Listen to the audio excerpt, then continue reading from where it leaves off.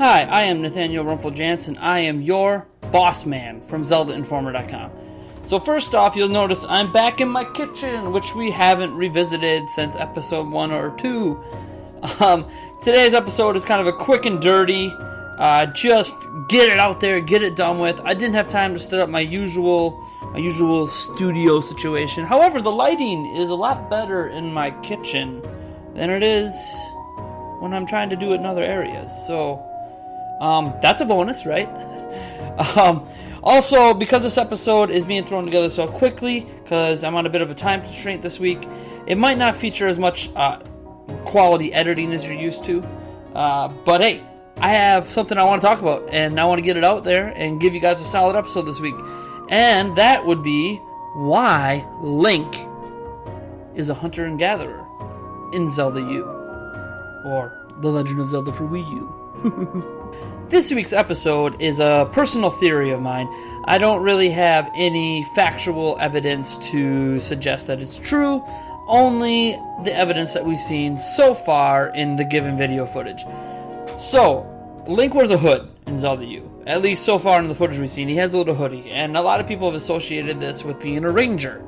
Add on top of the fact that he uses a bow and arrow, and that's featured really heavily, it's just naturally assumed that archery is in his background in some way, and that the background of Link, the character in this game, might be more closely linked to a ranger of sorts that might have something to do with the Gerudo tribe. I don't necessarily agree with that, although I think it's a really interesting concept.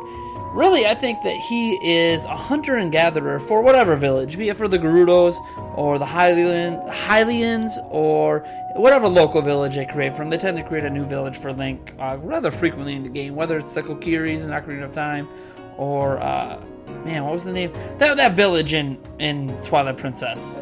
I, for some reason, can't recall right now. There's also Outset Island in the Wind Waker, so they tend to create a new village for him to come from in every game. And I think that he's a hunter and gatherer for that village. Now, why do I think he's a hunter and gatherer, and what would be his role or his point to be a hunter and gatherer? If you look at the history of the world, hunter and gatherers, before hunting became a sport like it is today, back when we actually needed hunting and gathering to survive as a people, hunter and gatherers were the food suppliers for your colony, or for your town or your little village, or just your own personal family. Someone would go out and they would hunt wildlife, be it by spearfishing, shooting with a bow and arrow or a spear a deer, picking berries, picking apples, whatever the case may be. There were hunters and gatherers, and they would go out and collect the food that their family or their village would then consume. This was before domestication became a thing, before we had farms, be the farms growing wheat or cows or pigs. It was long before domestication of animals existed. That's something I want to mention specifically because in Zelda U, I don't think that domestication of animals is necessarily a big thing. In fact, Zelda U is one of the first games where animals and wildlife are featured rather vividly in the world. In fact, we've seen a lot more wildlife than we've actually seen enemies, and that's surprising. In the past, all we've seen is like insects and little bugs and stuff like that. But here we have full-grown animals, from goats that we saw in the reveal trailer, to deer, to horses. The point is, we've seen quite a bit of wildlife. In addition, Miyamoto himself brought up that apples grow on trees and that Link can pick them and eat them.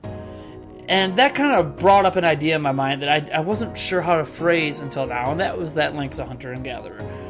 You have all this wildlife out there, and you have apples that grow in trees. There could be berries that grow in bushes. We haven't seen that yet, but it could be a thing. It could be pears that grow in trees, bananas, a whole bunch of whatever they want to put in the game, really.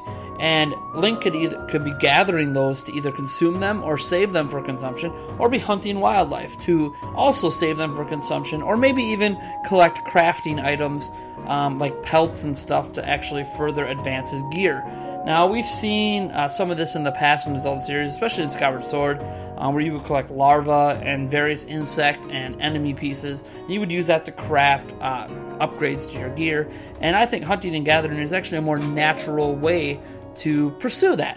And it could actually make sense logically that Link is a hunter and gatherer, because domestication of animals doesn't appear to be a big thing. Now, in the reveal, we got to see that there was kind of, looked like a villager and, a house kind of out by some of the ram. So you could say that maybe there's some herders out there.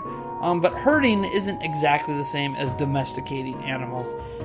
Herding, and it still happens in certain parts of the world today, the animals are kind of free. They can leave anytime they want. They're wild. But they kind of tend to stay together because they pick out animals like sheep and such that like to live in packs and like to live in herds. And then we direct those herds, whether it's by human commands or a dog, whatever the case, we kind of direct them to different areas to eat and feast, and then eventually we shear them to create clothing, or we kill them for food. And over the years, we started to fence in some of the domesticating and try to make it a bit more, well, as I said, a bit more domesticated. But way back when, that wasn't the case. There were sheep herders, and that's what they would do. They would be herding animals, and the animals were free and could literally leave. But they generally stayed together because they like to be a pack. And plus, when they stayed together, there was also, and they stayed next to your master, there was a lot less chance of like wildlife like wolves and such consuming them because the humans would chase them off. You bring that into the world of Zelda U. We have yet to see any sort of domestication of animals beyond the potential of herders.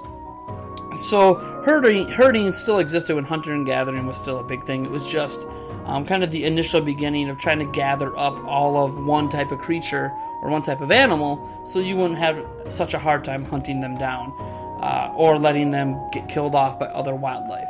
So herding can exist while there's hunter and gatherers. And with all the wildlife that's out there, Link could easily just be someone who provides food for his family or for his local village. And that's his backstory. Now, he always seems to have a really simple backstory. There are some complex ones, like in Ocarina of Time, how he was left to the Great Duca Tree by his mother. That left open, a whole world of possibilities for what happened, how his mom ended up dropping off Link with the Great Duca Tree for protection, or Deku Tree, sorry. But that gets kind of besides the point. I think Link's a hunter and gatherer because the game itself suggests that he does hunting and gathering. And one person brought up to me when I mentioned this topic that a fan, actually, when I got in a debate with them over something entirely unrelated, I mentioned about hunting and gathering. They said it might be too violent for the Zelda series. I just wanted to toss that aside. Link has stabbed Ganondorf in the head, stabbed him through the chest, kills multiple enemies all the time, captures insects and collects their larvae.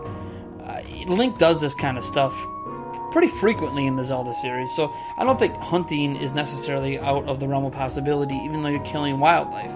Because killing wildlife as a hunter is kind of an accepted normal in the world we're in today. Hunting is a sport, and has been kind of a sport for a while, and it's widely accepted across the globe. Obviously, there's some animal activists that think it's wrong in some ways. I think nature should take its course. And I think they often forget that we as a people are part of nature and we're animals ourselves. So as the pecking order goes, we eat the animals, so we hunt the animals. But yeah, hunting is kind of widely accepted across the globe, and it isn't really viewed as this ultra-violent thing.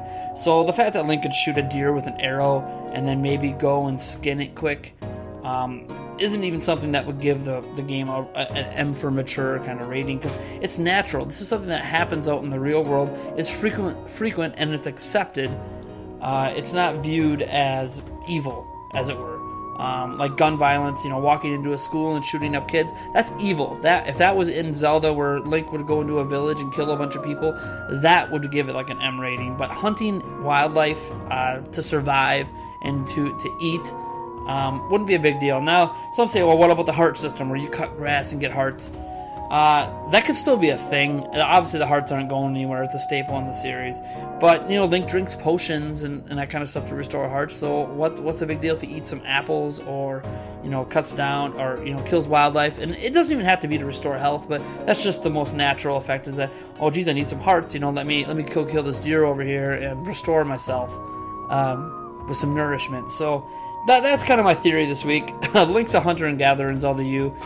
I firmly believe that this is going to be proven to be true by around E3 time. So, yeah, what do you think? Do you think Link's a hunter and gatherer? Do you think he's just like a ranger that's protecting his village, or that he's a messenger type, or do you think he's kind of a free spirit that he just camps out and he just does what he has to do to survive, more so than being a hunter and gatherer specifically for his family or for the town he's from?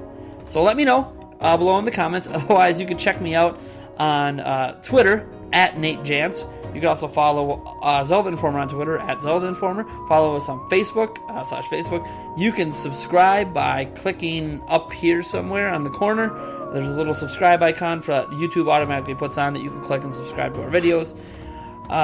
You can also check me out and Zelda Informer out on Miiverse. We started a new weekly feature in the past week called Miiverse Highlights, and you have to comment on a post that we make there once a week, and to respond to our question and draw a picture and all that stuff. And that my user account on that is Zelda Informer. I will include a link in the description. I'm called ZI Nate Jance on there. But like I said, my Nintendo Network ID is Zelda Informer, so that's the easiest way to find me if you're looking for me on Miiverse specifically. So yeah, been a good week this week. Like I said, quick and dirty. We'll be back to our normal studio situation next week. Adios.